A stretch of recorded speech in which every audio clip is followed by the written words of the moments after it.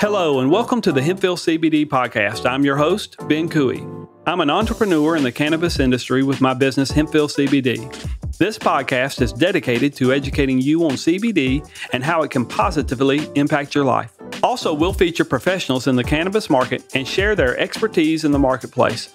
Join us on this enlightening journey that will enrich your appreciation of the dynamic cannabis marketplace. Follow us at hempvillecbd.com, and as always, there's an open invitation to come visit us at the store in South Haven, Mississippi. Now, let's get to it. Hello, and welcome to the Hempville CBD podcast. My name is Ben Cooey, owner and operator of the retail store Hempville CBD in South Haven, Mississippi, and the website hempvillecbd.com. Across from me is a man that makes everything happen, Derek Michaud. Michaud, yes. There you go, sir. He's the reason the podcast exists, and let's get into it. Today, we're going to do things a little different. The past couple of episodes, we've talked about the THC cannabinoids like Delta 8, Delta 9, THCA, and rightfully so. Those are the cannabinoids that are pushing the market. I mean, I would say about 85, 90% of my sales, both online and in store, have to deal with THC, some type of THC-based product.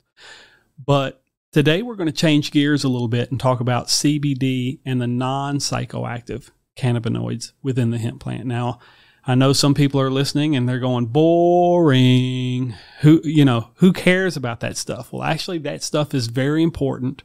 It's very good health-wise, but they're the ones that started it all. I mean, they're the ones that are responsible, these non-psychoactive cannabinoids. They're responsible for the market we have today, and we'll get into that. I'll punch in there. I'm a prime example of the one that doesn't want the psychoactivity. Exactly. There's a customer base out there that would appreciate that.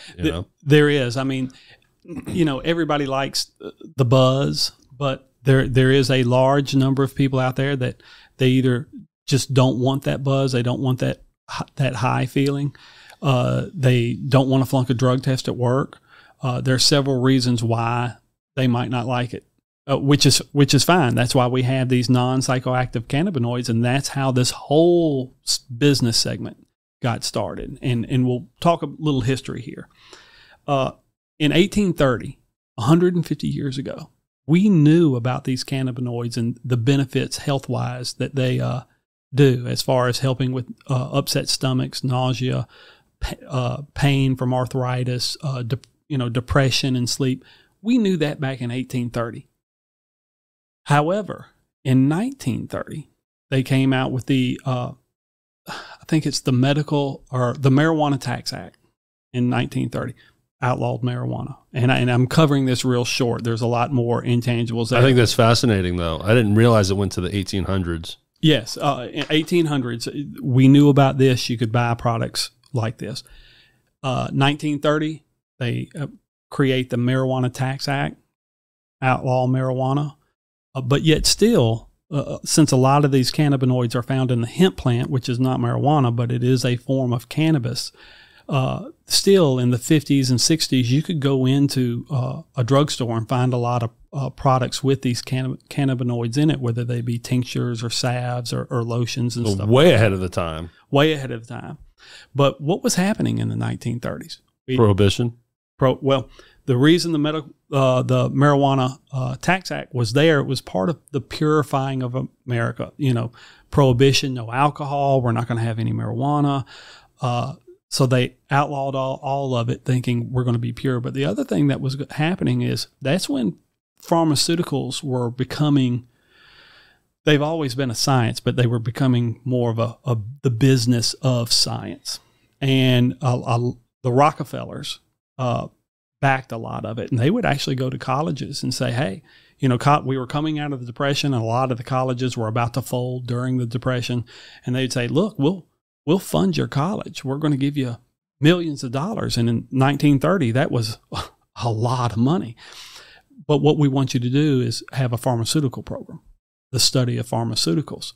And so the pharmaceutical industry funded universities and the study of that, rightfully so. I mean, it's their product. But in 1970, they came out with the Controlled Substance Act. This outlawed all of the cannabinoids. Even though in the 1930s they had the Marijuana Tax Act, we still had hemp-based cannabinoids and products competed with over-the-counter medications from pharmaceuticals. In the 70s, they decided to wipe all of that out, make anything from cannabis, any cannabinoid, illegal. And from there, it was pharmaceuticals all the way. Were they threatened by this alternative to their pharmaceuticals? Is that part of it? You know, they're never going to say that, because if they say that, that's going to make people say, well, if you were threatened by it, this must be a good thing. But follow the money. Yeah. And when I tell this story, it's almost like a mob story. This business, they did such a good job of eliminating any competition that they might have in regards to what they're making. And that's exactly what they were doing over the years. Now, in the 70s, I'm a baby boomer. I was born in 68, grew up in the 70s, son of a doctor and a nurse. I can tell you, as I grew up, it was like if I got hurt, if I had an injury, okay, what pill do I got to take? What medicine do I need to cure this problem? And so we were kind of programmed, the baby boomers, we were programmed to just automatically think, if I have a physical medical problem, what medicine do I need to take to solve this problem? And cannabis is bad. Oh, yeah. It's illegal for a reason. Oh my God, that's no good. That's not good for you. Correct. Without understanding that, it was legal for a long time. You came into bad stigma, bad.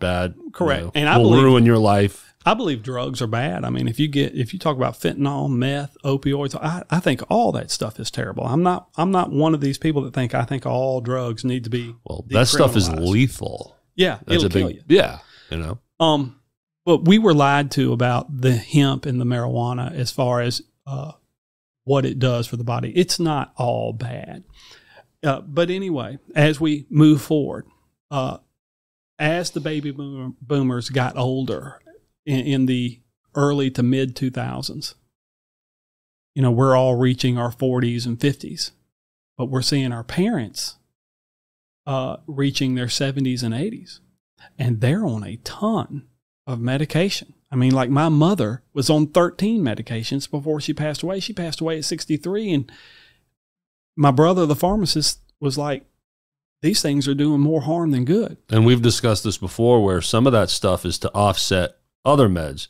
Correct. This med maybe hurts your kidney a little bit or liver, and then, right, now we have this other medicine to help combat that, canceling each other out. And correct. And it's just a slippery slope. Like my father said when I turned 50, if you can control it with diet and exercise, do it. Because if you get on one pill, he goes, I guarantee you in 6 months you'll be on 3. And that's huge in the psych med world. Oh, yeah. Yeah. With mental health. So the baby boomers are looking around in the mid-2000s, and they're seeing their parents on this. We're all reaching the age of where now our joints and bones and things are starting to wear out, and so we're feeling it too. But we're like, I don't know about these pharmaceuticals. I don't want to be like my parents and get on one pill and end up being on 13. So we started pushing our politicians to legalize these non-psychoactive cannabinoids. And there we come up with the 2018 Farm Bill, which in short, it made Delta-9 THC illegal, but opened up all those other cannabinoids for us to research and use. Now, and that's where we have the market today. It outlawed Delta-9 THC, but there are several different forms of THC. Some of them are non-psychoactive. Some of them are psychoactive. Delta-8 THC is psychoactive. It's just CBD, which has been aged because it will turn into that. THCA is a non-psychoactive compound, but when exposed to heat, it becomes THC, which is psychoactive. So there were a lot of loopholes within that 2018 Farm Bill. That's what got us the market today that we have. Now, that's important because it's not about, when you look at the market, people are like, oh, what they're doing is just, we're having a secret way of having recreational marijuana. No. What we're doing is creating an alternative medical drug market as opposed to pharmaceuticals. Now, that's important because listen to what I'm about to tell you, and everybody knows this, but listen.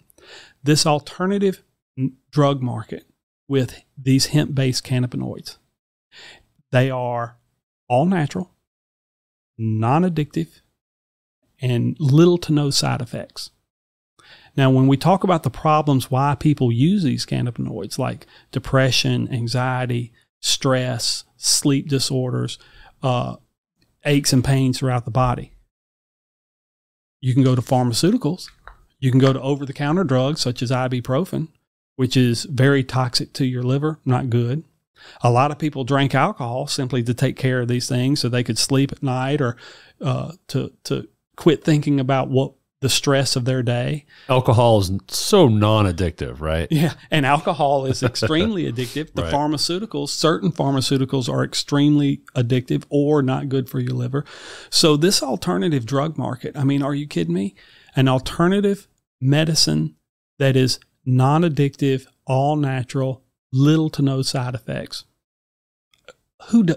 How can you say no to that? Look, I spent 11 weeks in rehab because I quit drinking. Mm-hmm. And that's always going to come into play when I talk about cannabis. But everyone in that rehab with me was street drugs, alcohol, Oxycontin, Percocet, all that stuff sold over the counter, prescription, legal. Correct. No one was in there for a cannabis addiction. And all of that legal stuff you just named is addictive. Big time. Big time. And I've met people that look like that could be a teacher. Yep. That could be your insurance agent, or on heroin. Yeah. Because they can't afford the medical stuff anymore. So they have to go to the street because the heroin matches their pill addiction. Crazy. And he was probably a 7th grade middle school teacher like me, because I can tell you, after teaching 7th graders for 9 years, I love the job, but it is crazy down all day long. Yeah. But yeah, all of those are highly addictive.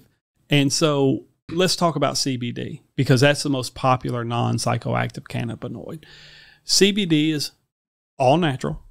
It's a non-psychoactive cannabinoid.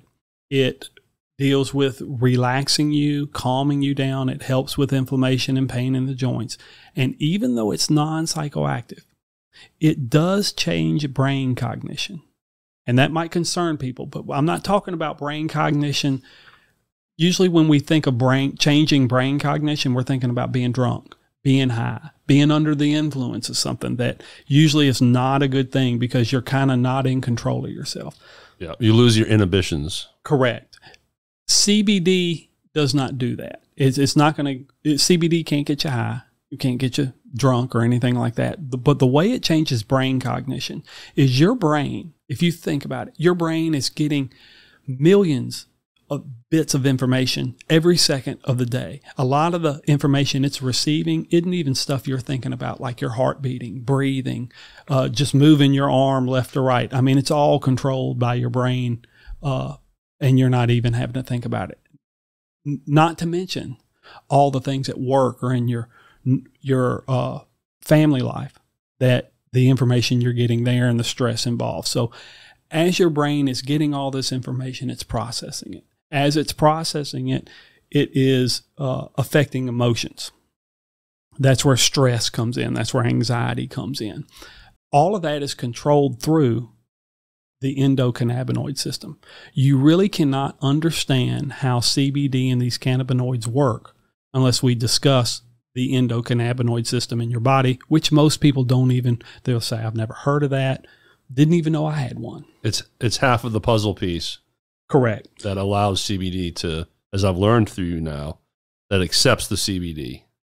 And it's a natural part of your body accepting natural ingredients, if you will. So before you can understand CBD, let's talk about the endocannabinoid system. And you described it perfectly. The endocannabinoid system is the manager of the body. It's the brain's making all the decisions. The endocannabinoid system is managing it, and we'll get into that. But let's talk about the name itself, which is kind of what you just described. Endocannabinoid system. These compounds like CBD, CBG, THC, all of them, they're cannabinoids. Your body was made to take these natural cannabinoids naturally. I mean, it's a perfect fit. Mm-hmm. So you got to ask yourself, is that by accident or was that done on purpose? And I'm a believer that God has given us everything on this earth to survive. The cure for cancer, it's out there. It's on this earth somewhere. We just hadn't found it. Or maybe we found it and we're just not looking for it. And we'll talk about that. But yeah, when I look at it and say, hey, we have a natural system in our body to take these cannabinoids, this is a good thing. So, and if you believe God provided everything, I think these cannabinoids are a piece of that puzzle. I don't think they're the full puzzle, but I do think they're a piece of it. Now, the other thing I look at, and the baby boomers looked at, and this is what pushed the 2018 Farm Bill, is there are not a lot of cures for stuff. We do a lot of research, and I'm not talking bad about the research doctors. Thank God for them. They have saved millions of lives. But I think they're not aiming at the right target. What I mean by that is the target is to find cures. But who's paying the research scientists? The pharmaceutical companies. So really the target for them is find a cure with the products we can make, because we got to be able to make the product. But here's the key. We don't find cures.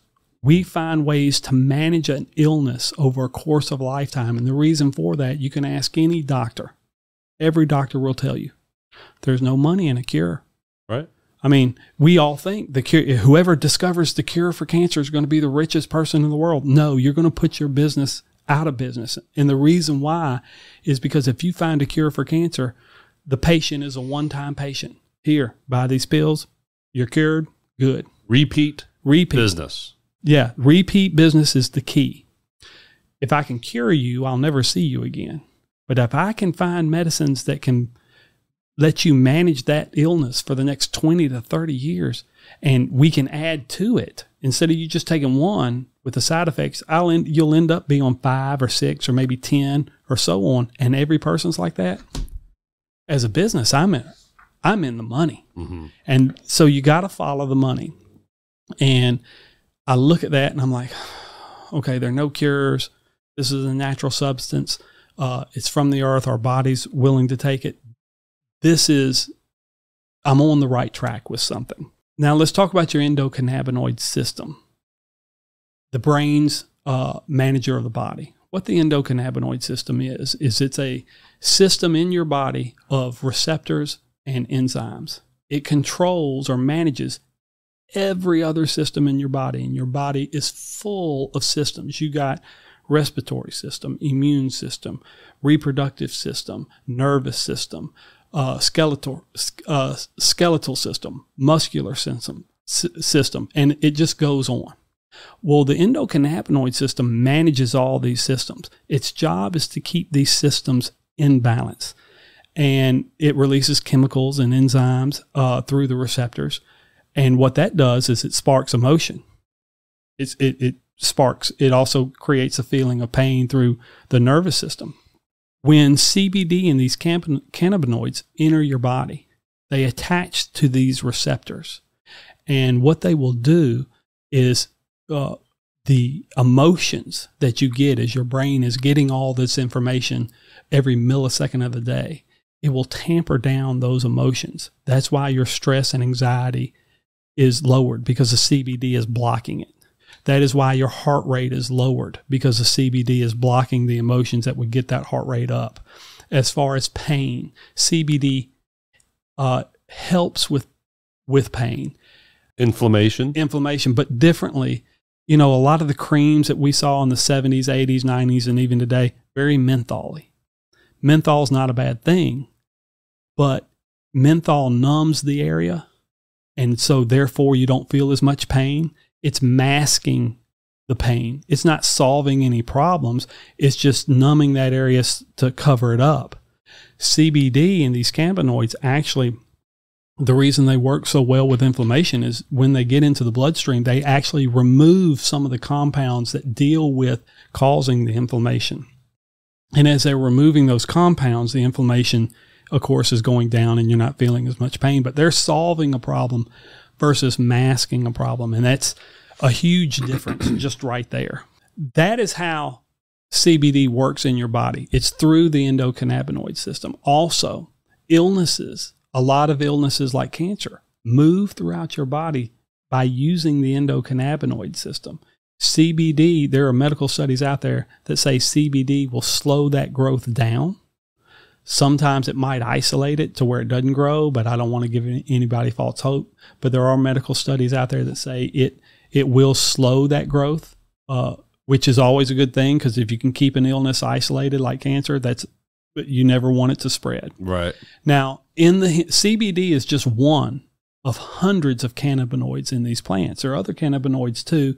Some of the main ones that people might hear about, but in our store we find out a lot of people don't know about them: CBG and CBN. CBG is what's known as the mother compound of the plant. Every compound, all those hundreds of compounds within the plant, they are all pulled from CBG to be formed. That's why it's called the mother compound. It's stronger than CBD.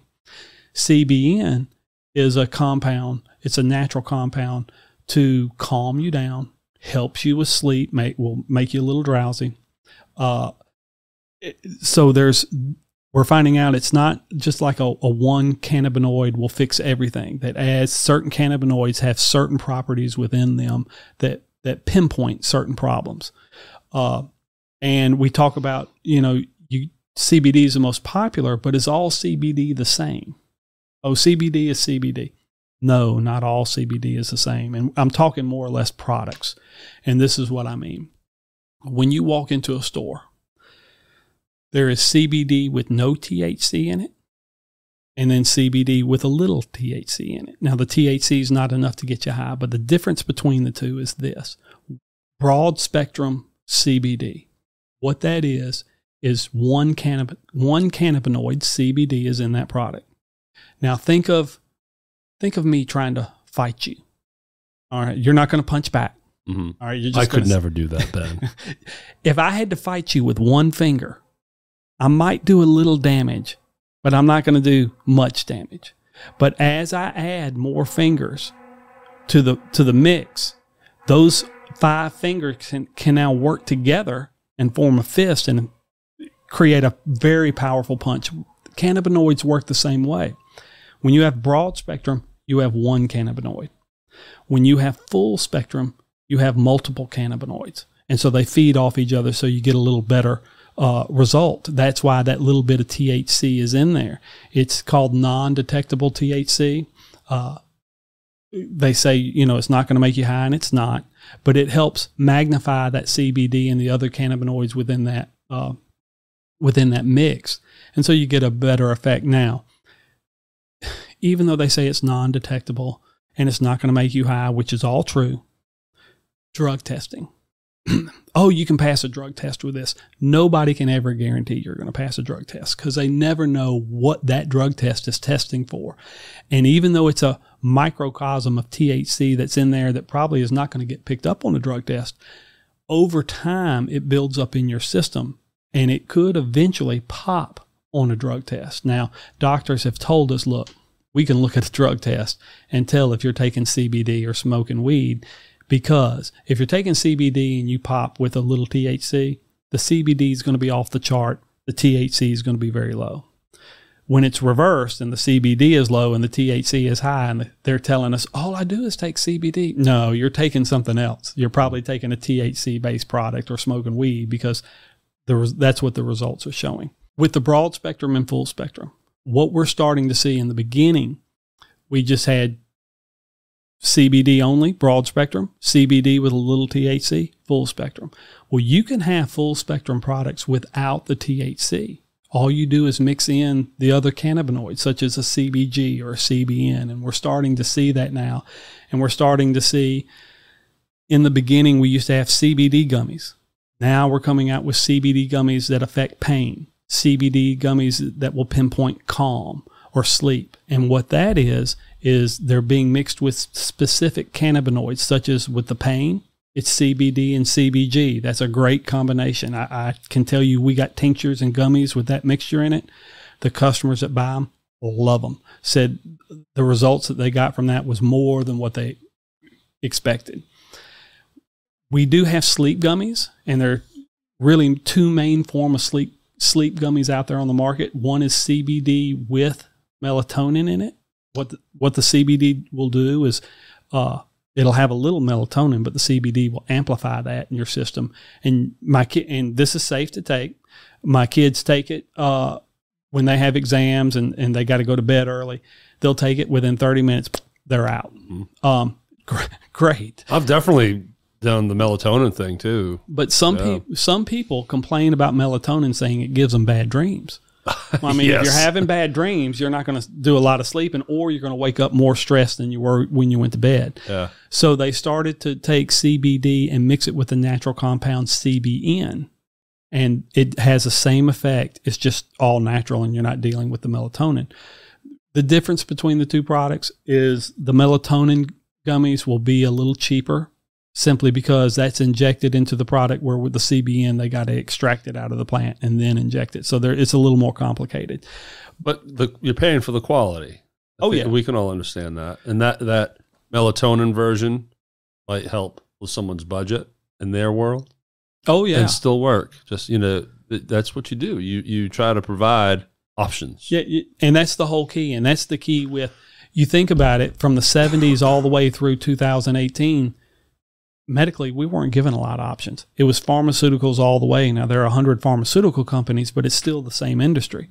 And what I love about this industry is it's creating a separate industry away from the pharmaceuticals to give people that option.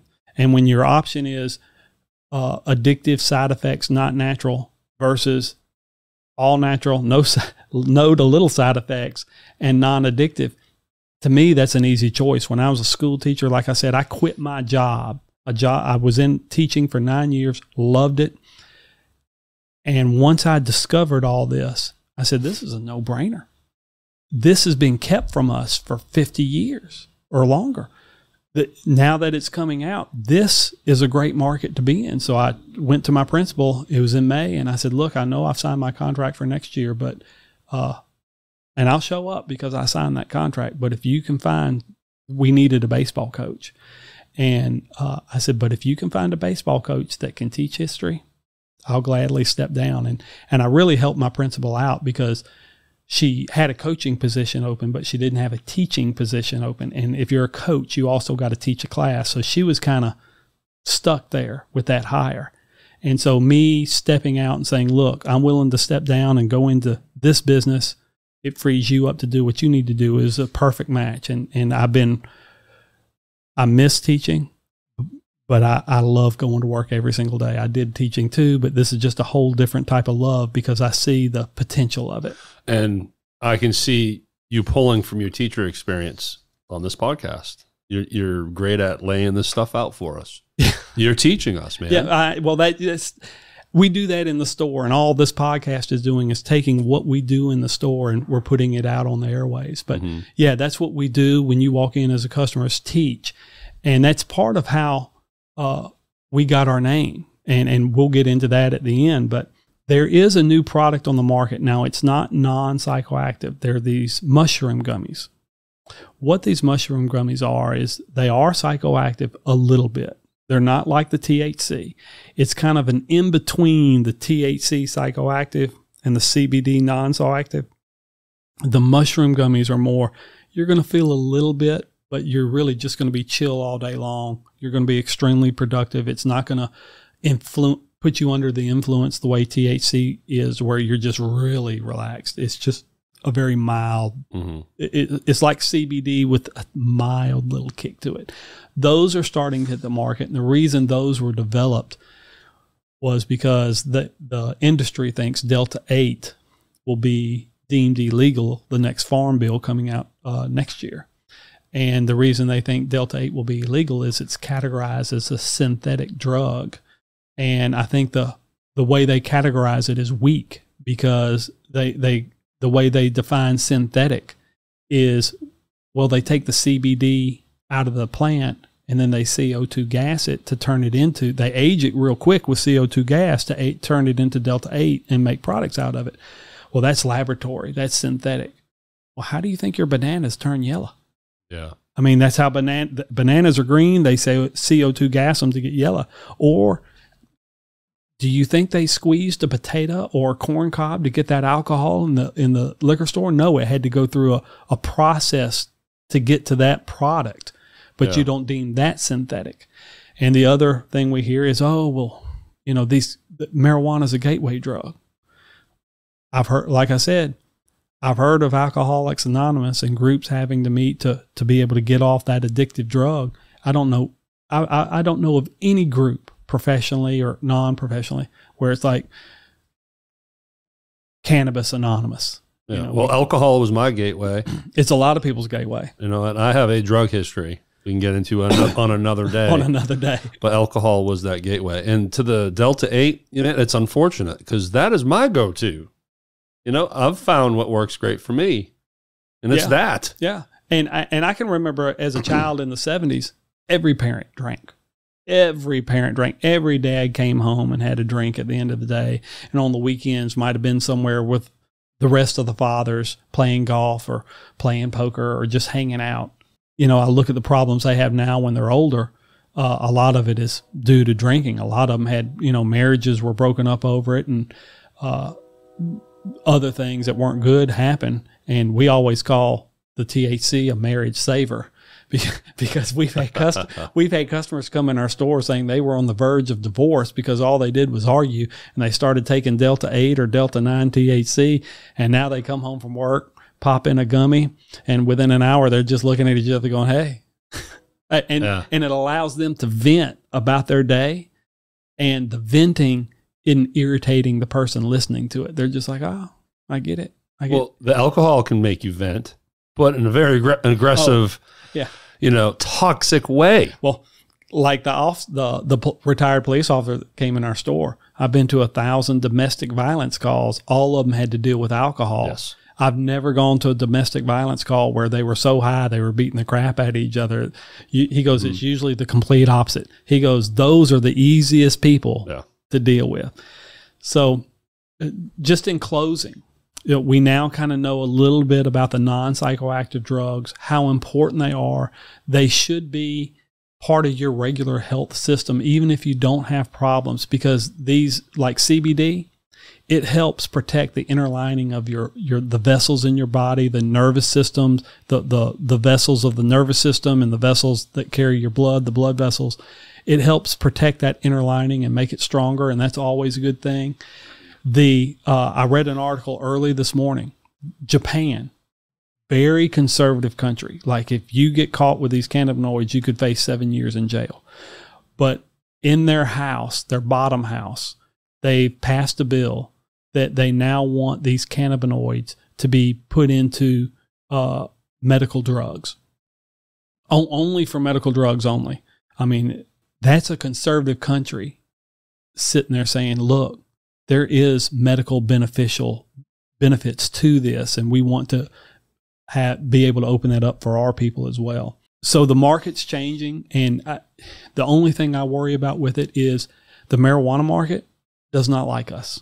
They're kind of like the pharmaceuticals. We're competing. We're the secondary market because you don't need a dispensary card or anything to walk into our store based on the cannabinoids that we sell. But they mirror image the medical marijuana cannabinoids or the recreational cannabinoids, and they're coming from better growers of those plants that our market's beating their market, or it's giving them a run for their money if we're not beating them, depending on your region. And so they want to put us out of business. They want to make everything illegal so that they can only sell these products. The pharmaceutical companies the same way. They want to put us all out of business too. So that's this alternative market. Either they're going to try to outlaw it, or they're going to do what Japan's doing and start infusing these cannabinoids into their pharmaceuticals to get the benefits as well. But that tells you that we're not snake oil. We're not just blowing smoke, that this is the real deal. And this is a piece of that all natural puzzle that if you're not looking at, you need to be looking at. And the one thing that stands out in my head is when a doctor told me, well, how come they can't find a cure for it? Well, there's no money in a cure.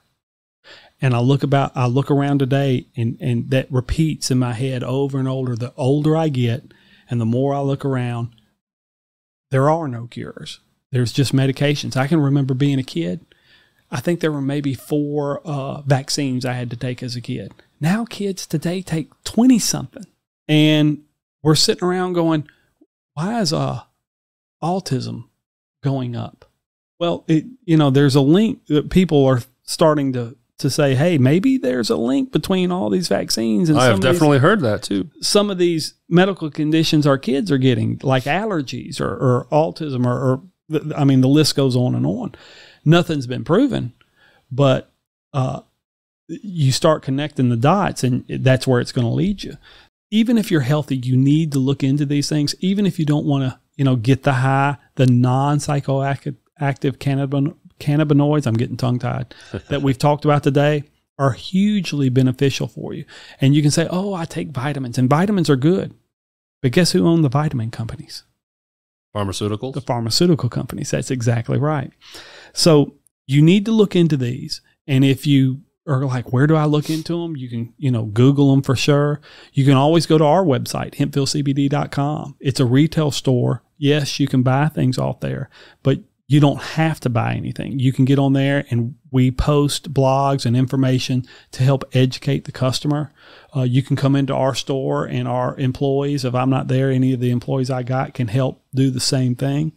But you have to educate yourself, because it's not like this education it's out there for the public, but the public has to find it. Nobody really wants to bring it to you because, one, a lot of people don't know, and two, a lot of people are going to lose money over it. The more the public finds out about it, the more they're transitioning to this secondary market, and that's hurting other companies. So, hey, we'd love for you to come by the store. We'd love to hear from you. It's all about helping people, and that's kind of how we got our name, Hempville CBD. HEMP is an acronym. Help educate more people. And that's what we do. Ville is simply, you heard we all live in the same village. Okay. We're all living on planet Earth. And I hate to be like a kumbaya guy, but, help educate more people. We all live in the same village. If this is a better product, a better way, let us try to help you out, because it's all about, the reason people walk through our doors is because they have an issue. They're searching for some type of relief, whether it be mental or physical. And if you can do that, rather than getting them on something that's addictive, getting them on something that's going to solve one problem but cause another. I can't tell you how many drug commercials I see where they say, hey, we're going to solve this problem for you, but part of the side effect is suicidal thoughts. Well, no one wants that. My stomach hurts. I'm not thinking of suicide. If I take this medicine, my stomach's going to feel better, but then I'm thinking about suicide. That's even a worse situation, but I hear that all the time. Or I hear things like, and not trying to be gross, explosive diarrhea. Who wants that? When you see a drug ad on TV, they have to give you all the possibilities, right? Correct. And those are all included. And here's psych meds, Prozac. Oh yeah, look at San Francisco. And I'm not knocking. I take a psych med. Again, discussion for another day. Well, they're good for right, but part of when they have to list out, probably for legal reasons, they have to. Oh yeah, of course they do. Suicidal thoughts is attached to all of the psych meds. If you have schizophrenia, anxiety stuff, THC helps tamper that down. It relaxes you. But if you have an illness like schizophrenia, THC is the worst thing you can take. It's going to inflame that even more. But if you take a non-psychoactive cannabinoid, it's going to block those receptors and calm you down. Then it goes back to education. It all goes back. Teaching people this stuff. Correct. And that's one of the things we're trying to do. So I thank everybody for listening to the podcast. Please continue to listen. Look at some of our back episodes that we've done. You'll get episode 1. We'll talk about the story of what got me into the business and got me to quit my job as a teacher, and some of the events that happened in my life that got me into this. Some people are in this business to just make a lot of money as quickly as they can and get out. We're in the business for the long haul of, hey, we want to create that alternative to pharmaceutical market so that hey, if your kid gets hurt or if you have an issue, you have a choice. And hey, I knew I was onto something. My principal at the school that I taught at was the preacher's wife. All right. Very conservative. Her and I were on two different wavelengths too. We, as far as teaching methods, usually, there was some friction there because I was old school. She was new school. But I knew I was onto something when I started learning about these products and I started to get a reputation for knowing about these products. Her daughter ran track, but she had scoliosis. And the principal, the preacher's wife, came to me and said, hey, my daughter doesn't want to take any of these prescription medications. She's afraid the painkiller she could get addicted to. Is there anything that's all natural in your store that you could take, that she could possibly look at or take? And at that point I knew, oh, we got something. I mean, because this is a market people are wanting. They just don't know much about it. They're wanting that education, and that's the reason for the show. So thank you for having me have this show, and thanks for those listening, and we will talk to you next week. If you found this podcast helpful, I'd appreciate it if you took a minute to subscribe, rate, review, and follow us at hempvillcbd.com. This increases the reach to more people who are trying to navigate through the changing cannabis market and its products so that we can create a more knowledgeable consumer. Take a screenshot and tag me in your social stories to friends. It means the world to me to know that this podcast has positively helped you and that we get to be a part of your journey. Thank you, and until next time, here's to a better life.